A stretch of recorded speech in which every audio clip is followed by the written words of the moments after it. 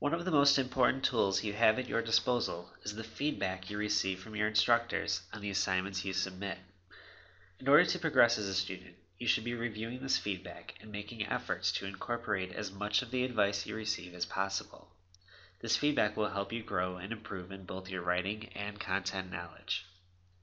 As mentioned in the previous tutorial, you can access feedback through the My Grades button on the left-hand navigation pane, or by going back to the assignment itself through the Weeks folder and opening the assignment. For the purposes of orientation, we will look at accessing the feedback through My Grades.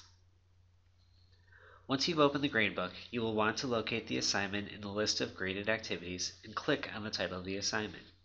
This action will take you to another page on which you will find the feedback provided by your instructor.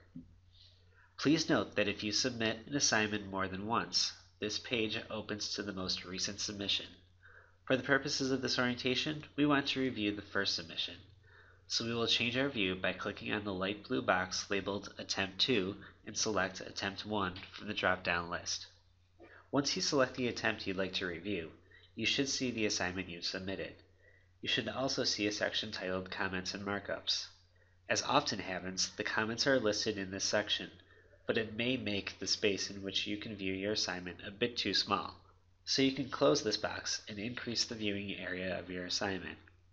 If you would like an even larger area, you can slide the assignment details box to the right by clicking on the arrow located in the right-hand corner of this area. Now that you have a larger viewing area, you can scroll through your submission to review the feedback provided by your instructor. You'll notice on the example submission there are several different ways in which your instructor can share feedback.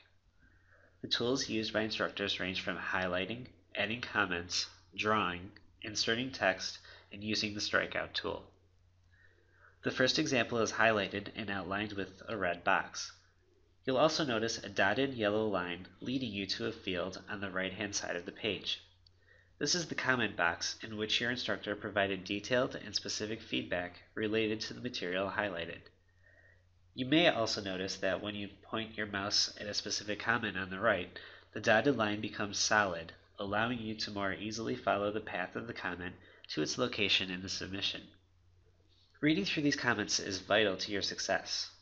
Instructors often provide feedback related to course content and grammatical, spelling, and formatting errors. As you move forward in your education, the goal is to improve your communication skills. By reading and implementing the feedback provided, you'll be well on your way to improving your overall communication. Excellent communication skills are prized by employers. So, the more clearly and effectively you communicate, the more valuable you may appear in the workplace. To review the specific feedback attached to the document, you simply need to scroll through the pages and read the comments where they appear. Once you've reviewed the document comments, you may want to see what the instructor had to say about your assignment overall. These comments can be found in the assignment details box we collapsed earlier. To reopen this feature, simply click on the white arrow located along the right-hand margin of the page. In this column, you'll find several important pieces of information. First, you will see the score you earned on the assignment. In some cases, you may be able to submit an assignment more than once. The last graded attempt score will show in the black box at the top. This is the version of the assignment you submitted last that your instructor has graded. The feedback particular to each attempt is located below the attempt number. For example, if you look at attempt 1, you will see the following sections. Submission. This is the name of the document you submitted for grading. Comments. Any comments you provided on the submissions page will appear here. These are the comments you made for your instructor when you submitted your assignment. Feedback to learner. This is where you can see overall comments provided by your instructor.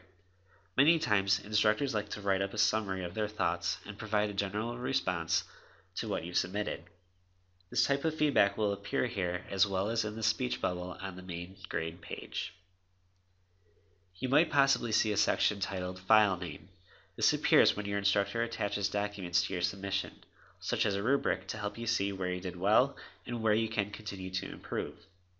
If you click on the name of the file, the document will open and you can review the material provided. In other classes, the rubric will be presented as an icon in the attempt block. Clicking on this icon will open the rubric that details the points received in each of the grading categories, feedback, and a calculated final grade. Check your feedback frequently and take your instructor's advice when moving forward, as this will help you be successful in not only this class, but in your future classes as well.